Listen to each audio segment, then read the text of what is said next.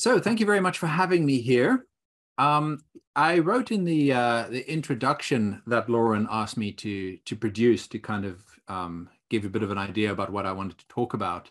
Some questions along the lines of why do we get ill? Why do we die? Why are there earthquakes, floods, and pandemics? And then I wanted to talk about those from a biblical point of view and link that to Satan and what I call the forces of chaos. As I was writing that introduction, I was reminded of what I learned when I was studying for the ministry as the answer to why do we get ill. And the answer that I was given was that so that we can witness to people who are in the bed next to us in hospital, which I found a slightly unrewarding answer, let's put it that way. And I think the more traditional answer that we get, which I'm going to look at first, is that it's some way related to sin, that a lot of these bad things in the world relate to sin. And we're going to spend some time thinking about that, talking about that, and looking at what the Bible says about Satan that we may not have noticed before because we overlooked some of the details, maybe, or maybe this is something that you've all heard before, and then you can ask some interesting questions at the end. So when we talk about those questions, like why do we get ill? Why are there earthquakes? Why are there floods? Why are there pandemics? Why is there a war in Ukraine right now? The way that that Adventism often answers it relates to the Great Controversy. And we link it to things like sin or Satan, the fall. And a good way to start, and I'm just going to read us the fundamental that was voted on the Great Controversy. This is the latest one from 2015. It's a paragraph, and I'm particularly interested in the bold text in the middle. So when we get to that one, pay good attention. All humanity is now involved in a great controversy between Christ and Satan regarding the correct character of God, his law, and his sovereignty over the universe. This conflict originated in heaven when a created being, endowed with freedom of choice, in self-exaltation became Satan, God's adversary, and led into rebellion a portion of the angels. He introduced the spirit of rebellion into this world when he led Adam and Eve into sin. This human sin resulted in the distortion of the image of God in humanity, the disordering of the creative world, and its eventual devastation at the time of the global flood, as presented in the historical account of Genesis 1 through 11.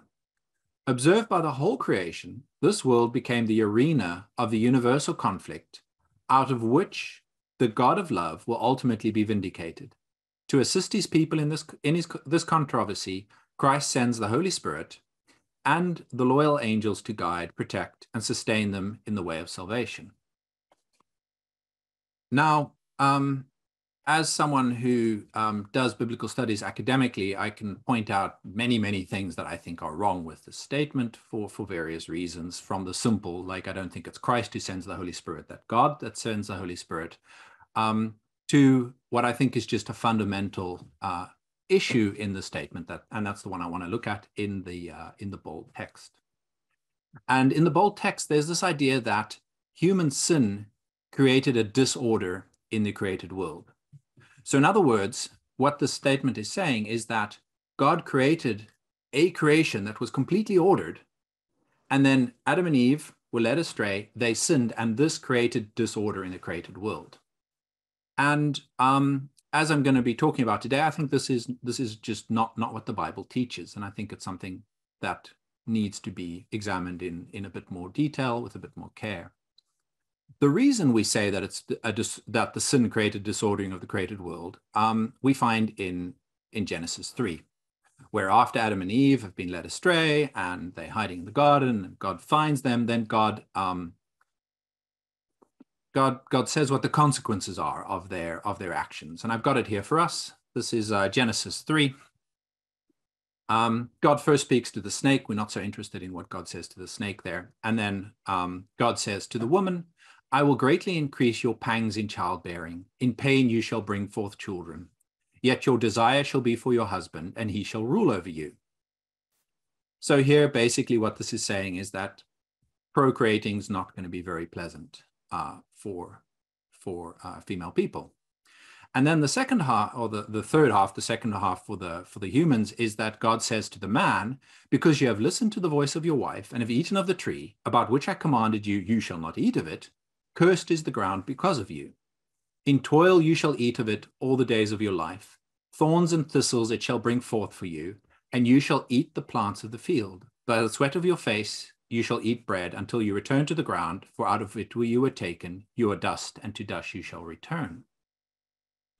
And it's specifically the second part that we often read as some kind of disordering of creation. The thorns and the thistles are a good example that kind of lives on in like Adventist Apocrypha, that roses before the fall didn't have any thorns on them, but thanks to the fall, now roses do have the thorns on them.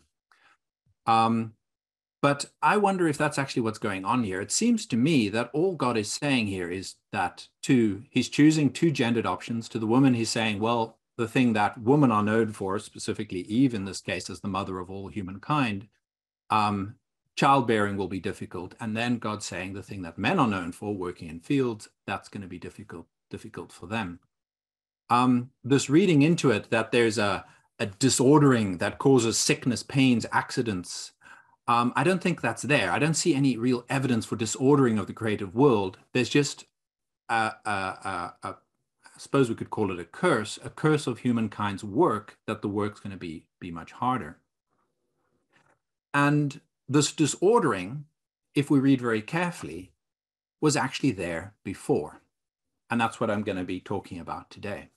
Because the world has always had, and always has, a little bit of chaos in it. It is not completely ordered. So we'll go a few pages back. We were in Genesis 3, but let's go back to the very, very beginning. In the beginning, this is Genesis 1:1. In the beginning, when God created the heavens and the earth was a formless void, and darkness covered the face of the deep, while a wind from God, or the Spirit of God, swept over the face of the waters. Now, I don't want to get into a conversation here about how many years ago this was, and we also don't want to get into a conversation if that spirit is a wind or the Holy Spirit or something else. What is important here is that the creation in Genesis 1:1 doesn't happen from nothing, but that there's something before God starts creating. In the beginning, when God created the heavens and the earth was a formless void with darkness covering the face of the deep. And the deep here is obviously the sea. The deep is a term for the sea, the waters, which is also the last word of verse 2. So before creation, we have this great sea from which God creates order. And if we put this into the terms that I'd like to use today, before God started creating order, there must have been something that wasn't order, which we would call chaos. Before creation, by its very definition, there was chaos. And from this chaos, it's a Greek word meaning disorder, God created cosmos, which is the Greek word for the inhabited world. From the chaos was created the cosmos. And amongst all of this chaos, God creates the cosmos, the inhabited world. And it talks about it how it does. I'm going to skip a couple of days till we get to verse 9, when God says, let the waters under the sky be gathered into one place, and let the dry land appear. And it was so. God called the dry land earth, and the waters that were gathered together he called seas. And God saw that it was good. What is God doing here? Well, the sea that was there before, the deep, it hasn't disappeared. It's still there, but God's pushing it aside. Before this, he split it between the heavens and the earth, and now God's pushing it aside, and in the middle of the sea is creating this land, this earth, this, what is it? Eretz probably there. And this land, this earth, is right there, a little bit, an island of order in the midst of what was there before, the primordial chaos before creation. And then if we move a little bit further and we start to look at, well, what did God put in the sea? We get, and I'm always very afraid to say, and this is day 5, because sometimes I'm very bad at counting, but I think it's day 5 when God created the seas. Anyway, this day, God said, "Let the waters bring forth swarms of living creatures, and let birds fly above the earth across the dome of the sky." So God created the great sea monsters, and every living creature that moves, of every kind, with which the waters swarm, and every winged bird of every kind. And God saw that it was good. And what is particularly striking about this verse that I don't know if we spend a lot of time thinking about it, is that, and so God created the great sea monsters. And these, my friends, are not whales. They're also not dinosaurs. They're not the Loch Ness monster that is just a little bit north of me. These are, quite literally in the Bible, great dragons. That's the term that's used. Gedolim, what's ha-gedolim ha-tanim, the great dragons, sometimes translated as serpents. And these things, we have words for whales. It's not the big fish that eats Jonah that we have in the Jonah thing. It's literally called the great dragons, and we run into them a couple of times. Great dragons that seem to live in the sea. Now, I know from like a physics point of view or biology point of view, we can try to think, okay, well, what were these creatures literally? But from a theological point of view, these creatures pop up time and time again as a symbol for something. And this is very, very important, because they're all over the Old Testament if you know what to look for. I'll give you a couple of examples. Psalm 74 is one of the places where we run into it. The psalmist there says, it's a long psalm about the power of God. "You, God, divided the sea by your might." This is clearly a reference to the creation thing. "And you broke the heads of the dragons in the waters. You crushed the heads of Leviathan. You gave Leviathan as food for the creatures of the wilderness." And so here it's talking about this dragon in the water that is called Leviathan. Now, we know very well from cultures around the Israelites exactly what is being referred to here, but the Bible gives it a different spin to what we'd usually run into. A common one that we'd run into is something that we would see in, say, the Baal epic. Baal epic is Canaanite myth, kind of the foundation of the entire Canaanite religion. And in this myth, it talks about the storm god Baal, who displaces El as the chief god in the Canaanite pantheon.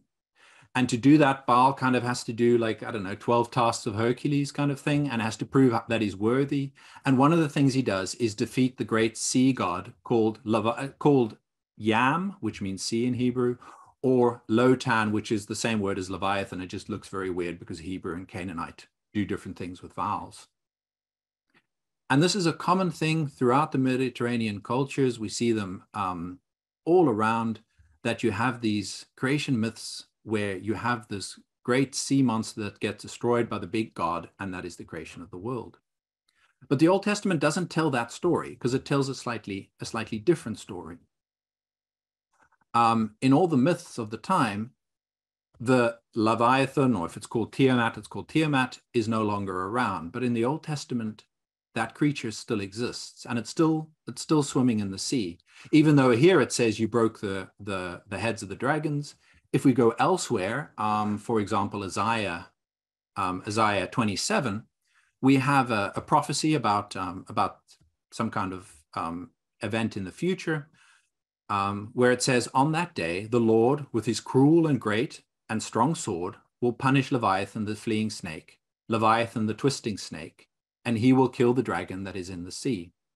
And this is the more common thing that we'll run into in the Old Testament, where Leviathan is still actually something that is seen to be in the sea. It's not something that has been destroyed, but something that still exists. And once you know what to look for, you'll see it everywhere. Ezekiel 29 says the king of Egypt is just like Leviathan. Job has a couple of chapters on it, and then also on Behemoth, which is the land version of Leviathan. Psalm 104 has that thing about, and the ships are the playthings of Leviathan. We also have other names for Leviathan.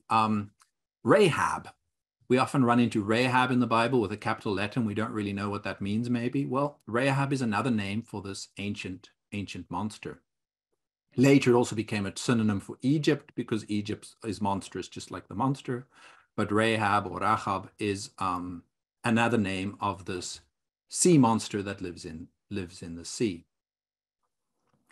And just to go a little bit back to Isaiah, I've got for you at the bottom how Isaiah was translated into Greek. So Isaiah, you know, is written in Hebrew a long time ago. When they translated into Greek, they had to translate the word Leviathan, and they chose the word dragon. So in the bottom, in the bold, on that day, God will bring his holy and great and strong dagger against the dragon. So Leviathan is translated as the dragon. A fleeing snake against the dragon. Once again, Leviathan translated as a dragon. A crooked snake, and he will kill the dragon. In the sea is apparently missing there.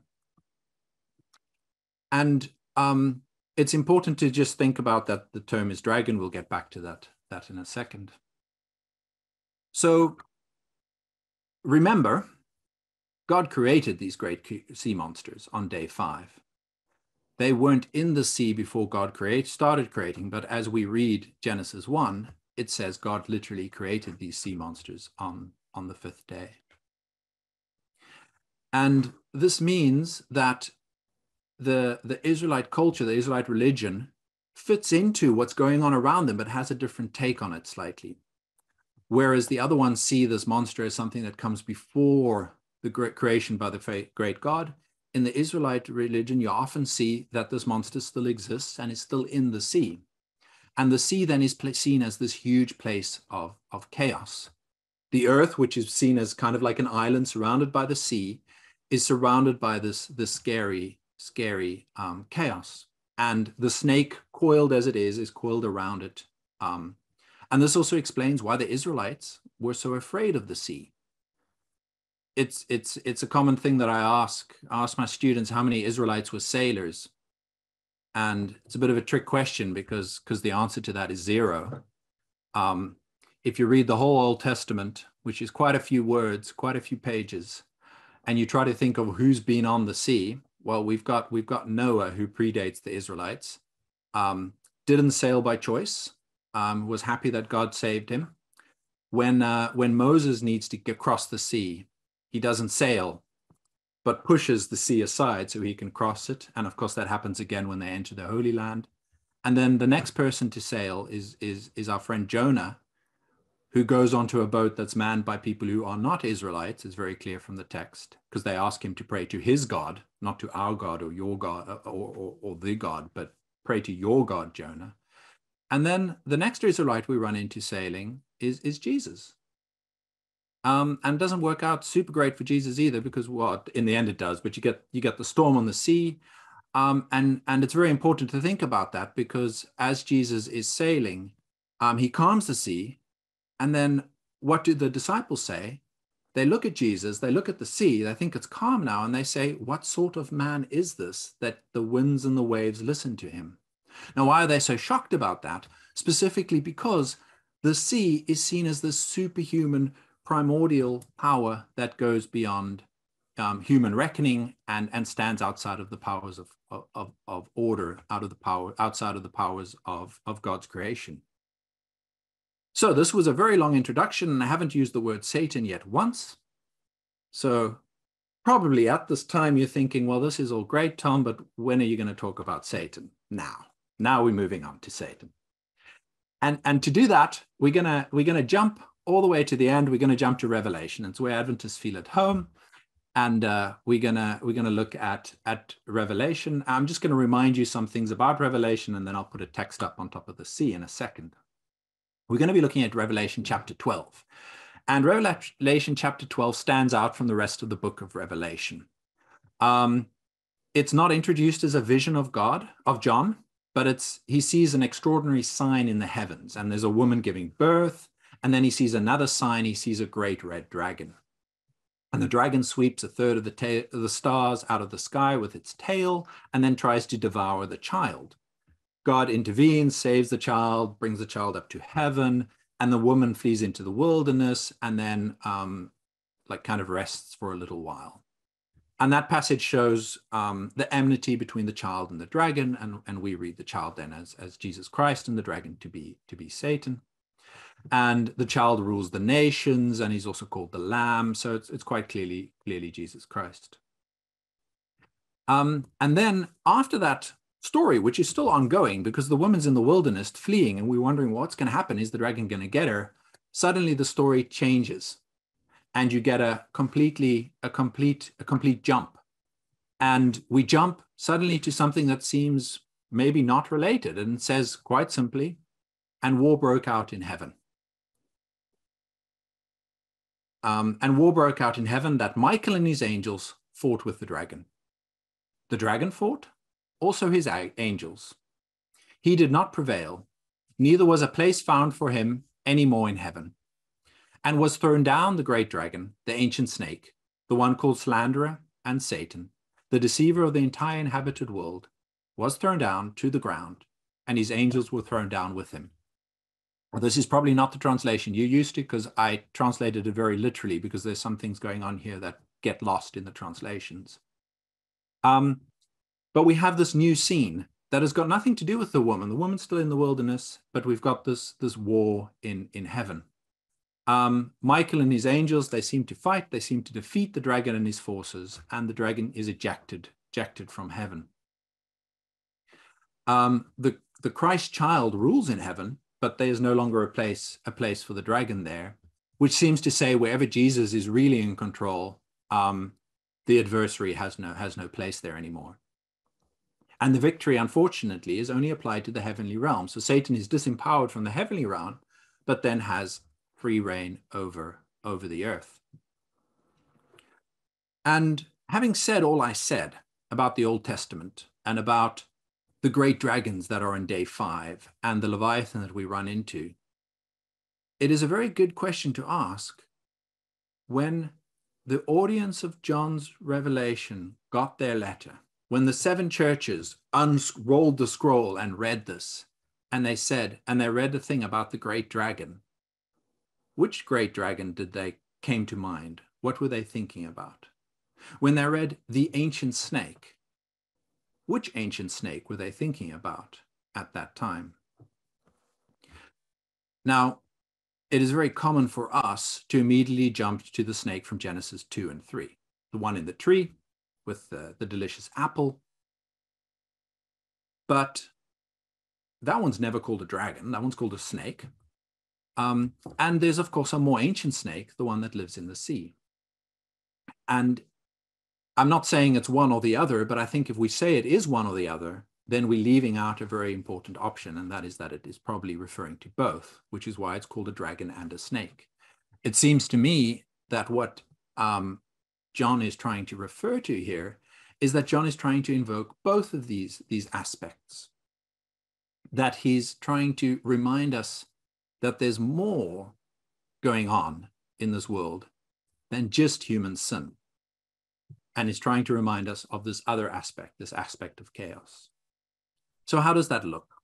Well, let's talk about Satan then in a bit more detail. I think most of the people who have read the Bible realize that Satan kind of comes into his own the further you get into the Bible. There's not a whole lot of Satan in Exodus or Leviticus. There's not a whole lot of Satan in many of the Old Testament prophets, but once you get to like the Gospels or once you get to Revelation, Satan really is there. And we notice from a historical point of view that there is a development of Satan in religious thinking, in Jewish religious thinking and Christian religious thinking. That assuredly John the Revelator had a better understanding of the nature of Satan than Isaiah did, or at least John the Revelator tells us more about Satan than Isaiah does in any way. And in scholarship, we talk about the development of Satan, or the development of the figure of Satan. And here's a very good quote from one of the more recent books on Satan. The Satan tradition is one whose origins have been obscured by its evolution. The Satan has not always been what he eventually came to be. And the point that is being made here is that in the Old Testament, in the earlier texts of the Old Testament, the figure of Satan is not as developed as Satan is in Revelation or the Gospel of John. And I don't think that's a hugely surprising thing to hear, because it's 4 or 5 times in the Old Testament if you're very good at reading, and it's 4 or 5 times in the first page of Matthew. So it's quite a lot more.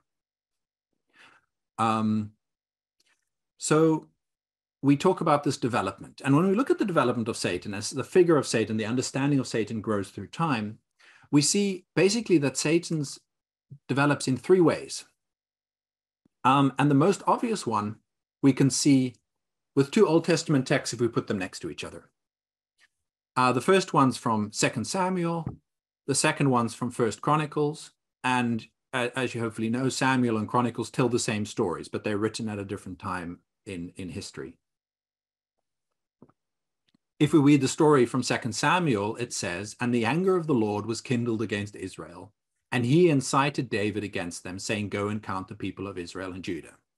David then does a census. A whole lot of people die from a mysterious plague. It's bad news.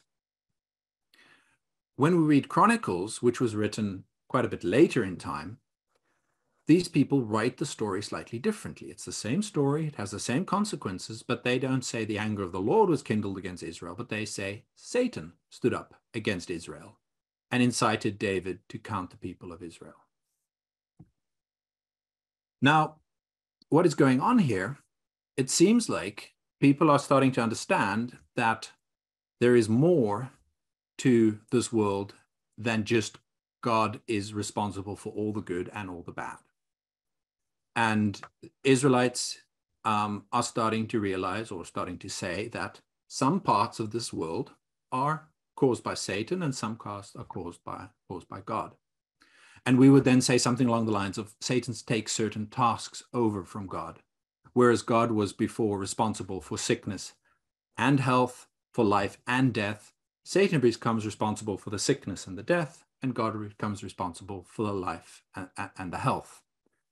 When people get a terrible plague, it's not God who's to blame, but it's Satan who's to blame. And that's basically hasn't changed much with how most Christians nowadays view the world as well.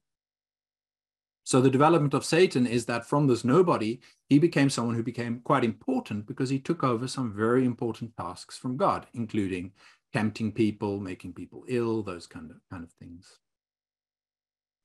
The next thing, and this one people don't think about as often as this one, is a good example of this. This is from 1 Kings 22. Spirits are discussing, like they're having a conversation, and then one said one thing and another said another. So they're having a bit of an argument until a spirit came forward and stood before the Lord God and said, "I will entice him." And it doesn't matter who this is, some prophet. And the Lord said, "How?" And the spirit replied, "I will go out and be a lying spirit in the mouth of all of his prophets." Then the Lord said, "You are to entice him, and you shall succeed. Go out and do it." Now, this doesn't fit in the view that most people have of God, that God would send in a spirit, a lying spirit. So this is an evil spirit to go and put false words in the mouths of the prophets and entice them. This sounds more like something that a demon would do, an evil spirit would do. And this is not the only place. We've got the same with the spirit that causes Saul to act very, very poorly, and he needs David to calm him down, who seems to have exactly the same symptoms as the demoniacs have in the New Testament. In the Old Testament, then, we have this thing that God commands spirits, that some of them are good and some of them are bad. You've got the spirit that comes over Samson and gives him great strength. Okay, that's probably a good one, but the spirit is probably not that great. And God commands all of these, and Satan's all alone, right? Satan never has a demon or a spirit assisting him in any way. He doesn't have any angels in the Old Testament. But when we get to the New Testament, suddenly there's all these demons. When you get to the New Testament, suddenly we've got Satan and his angels. And we say the third of the stars is a third of the angels. So Satan's got quite a big force. And this is then the second development that we see in Satan, that Satan moves from being a one-man show to becoming a chief of the fallen angels. And then the third one that we see, and this is the one that that I'm particularly interested in today, is that Satan comes to be seen as the leader of chaos. And this is a little bit of a strange one, because Satan as a created being, is part of creation, but he seems to kind of want to step outside of it and take charge of things that were outside of creation. Satan starts to stand for this primordial evil that predates creation. But it's a slightly, but it's not entirely what's going on, because Satan didn't create chaos or isn't the leader of chaos. He's more kind of the symbol for the forces of chaos. There's these forces of chaos that have always been in creation, and he's in charge of them. He's seen as the figure of it. And how does this look? Well, if we run through the Bible, and I can't do this in great detail, chaos comes back all the time. You know, before creation, the world was void, formless, covered in a sea, a film of chaos. God takes six days, maybe 7 days, if we want to be entirely correct, to create an ordered creation, but the chaos is still around. The chaos comes back when we get a huge flood that destroys everything. After the flood, we get the Tower of Babel, and God then again uses chaos to counteract humankind's hubris, you know, that we will be one. And God says, no, you won't. I will disorder you. I will split you out. And then Isaiah 34:11, I didn't really have time to read the verse, but it's a very interesting verse. It says there that God is the constructor of chaos, that God creates chaos in this world. But then as we get further on in the Bible, specifically in the New Testament, this idea of Satan evolves, and suddenly God is not associated with chaos anymore. Paul, right, and that's the famous one that the secretaries of the church always quote. Paul says that God is a God of order, not a God of chaos, which is why we need a church manual and working policies, because everything needs to be ordered. That's 1 Corinthians 14, by the way. And we see when we get into the New Testament that this whole thing of chaos is pushed away from God and pushed into Satan's ballpark, field. And then when we get to Revelation, which is the last book that was written in the New Testament, we see that these three tasks, these things have cemented in the idea of Satan.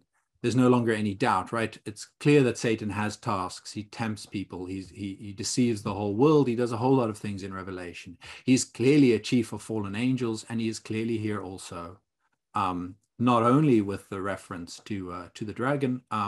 We can also look at the chapters 13 and 14 to see that, where we have the two beasts, and one of them, they're both the beasts from Job, the chaos beasts from Job. But he then becomes this leader of chaos, responsible for it.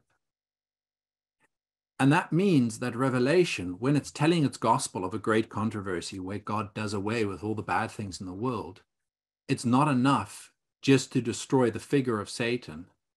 God also needs to destroy the concept of chaos, this chaotic evil that is there as well. And we actually do see that if we read very carefully. I've got 4 verses from 4 sections from Revelation to look at. And they all concern the sea. 25 times in Revelation, we run into the word sea, and I'm reading 4 of them. Around the throne, this is Revelation 4, the throne room scene. Around the throne were 24 thrones, and seated on the thrones are 24 elders, dressed in white robes with golden crowns on their heads. Coming from the throne are flashes of lightning and rumblings and peals of thunder. And in front of the throne burn 7 flaming torches, which are the 7 spirits of God. And in front of the throne, there is something like a sea of glass, like crystal. Now, the imagery of a sea of glass like crystal, and I've tried to give it here with this image as opposed to the early images I had of the sea, is that a sea of glass, one of crystal that's perfectly clear and still, is a very different sea to the chaotic sea that the Israelites are so afraid of. It's not this powerful sea where you worry that you're going to die. It's a disempowered sea. It's a sea of peace. The sea is no longer this wild thing that is out of control, but a very safe and ordered place.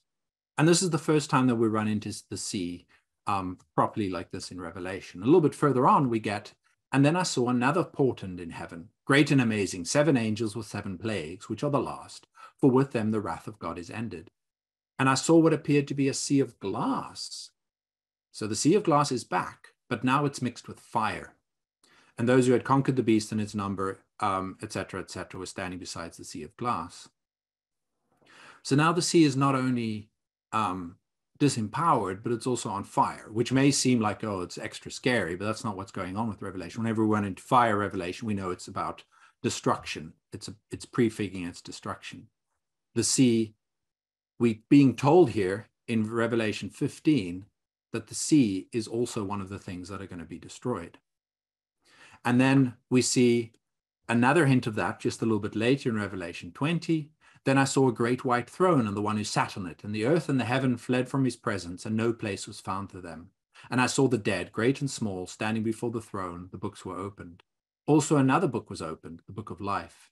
And the dead were judged according to their works, as recorded in the books. And the sea gave up the dead that were in it. Death and Hades gave up the dead that were in them, and all were judged according to what they had done. So here we start to see, well, the sea is losing its power. The sea that kept all of these people dead doesn't have it. And then when we get the final promise of Revelation in the next chapter, chapter 21, we see, then I saw a new heaven and a new earth, for the first heaven and the first earth had passed away, and the sea was no more. And I saw a holy city, and I heard a loud voice from the throne saying, see, the home of God is among the mortals. He will dwell with them as their God, and they will be his peoples, and God himself will be with them, and he will wipe every tear from their eyes. Death will be no more. Mourning and crying and pain will also be no more, for the first things that were created have passed away. So when God creates again, the second creation that is promised in Revelation, God creates a new heaven and a new earth, same as the first time, but this time the sea isn't there. And that's a major difference from the first time when the sea was there, but it was pushed aside. It was split and separated, and earth was erected in the middle of this chaotic sea. But when God creates again, God creates without sea. So what is the meaning of that? Well, it seems like what John is trying to get across here is that this new creation is also a creation without these powers of chaos. And that also helps explain why it's not only that death won't be there anymore, and death is obviously the consequence of not having access to the tree, but also that mourning, crying, and pain will be no more. Because the forces of chaos, the stubbing your toe on the edge of your bed, which hurts like anything, is not necessarily the consequence of sin, but is more seen to be the consequences of bad luck. And the good theological question to ask is, could Adam ever bump his toe and would it have hurt? That's maybe something we can discuss in the comments at the end. But it seems to me what the Bible is saying is, yes, it would have hurt for Adam because that still was there. He just it wouldn't have got infected and he wouldn't have died from it because he had access to the tree. And so this is, and I'll do a bit of a conclusion and then we can have our conversation. This is why I think the fundamental is not entirely correct here. My answer to why do we get ill? Why are there earthquakes, floods, pandemics, wars? Well, these are the effects of this chaos that are still part of the world. And we often confuse the two. And it's very difficult to think about, but if you think about it carefully, it does kind of make sense. We die because of sin. We stub our toes because of chaos. When we get sick and die, which is a part of human life, in general, the cause of that is sinfulness. Right? The fact that at some stage in my life, if the Lord doesn't come before I die, I will unfortunately pass away, is because of sin. That's clearly the case. But my individual sickness, if I get cancer next year and I cry out to the Lord, why me?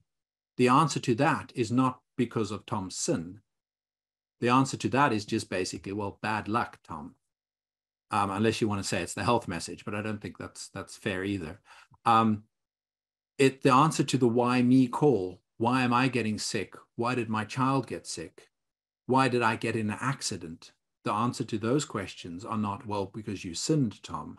The answer to those questions is because it was bad luck. It was this chaos. It's just human. That's what life on earth is. Bad things happen sometimes. And God did not push me down the stairs that I broke my ankle, and Satan didn't push me down the stairs to break my ankle. I was carrying too many things. I wasn't worth looking where I went, and I stumbled and fell, and it's bad luck. So the difference between sin and chaos here is that in general, when we're talking about bad things, yes, those are caused by sin because that's the nature of this world. But when we're talking about the individual parts of it, that is part of this chaos. And it's very important to realize for us that this chaos affects us all. And often we blame God for it. You know, as a pastor for 8 years, the amount of times I've heard members ask me, well, you know, why me? Why did God do this to me? Why did God choose me? And the answer to that, as far as I'm concerned, is always no, it's not. It's bad luck. It's randomness. It's not God's plan. But that these acts are random doesn't need to lead to hopelessness, right? We can see that on the one hand, God promises a new creation where there is no sea, where there aren't these bad luck things. But we also see that God controls the sea in many places. The Israelites arrive at the sea and it parts. So God is able to push aside these forces, but the natural state of this world is unfortunately one where these things happen. But then ultimately, we've got the great promise of Revelation 21, where the new creation is fundamentally different from the old one. It is without chaos, without the sea.